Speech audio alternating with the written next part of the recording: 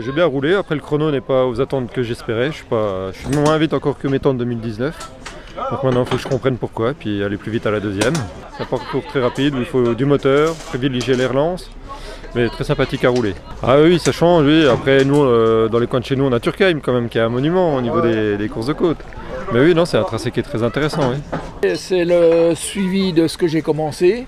Puis voilà, on est content d'être tous en famille avec les enfants et puis faire la course. Donc c'est vous qui avez donné le virus aux enfants? Oui, tout à fait, bien sûr. Et ils m'ont donné un coup de main étant jeune. Quand j'étais jeune, c'est eux qui me donnent un coup de main et aujourd'hui, je leur rends l'appareil. Voilà. C'est une course qui est très rapide, une des courses les plus rapides du championnat. Malheureusement cette année la route c'est très dégradé, donc c'est très compliqué de reprendre ses marques. Ouais, parce qu'hier il y a eu la pluie, l'orage, aujourd'hui le soleil, c'est compliqué. Ouais, alors ça fait qu'hier on n'a pas pu rouler vraiment aux vitesses qu'on voulait, prendre les appuis qu'on voulait, donc là on repart presque sur des essais ce matin. Ouais.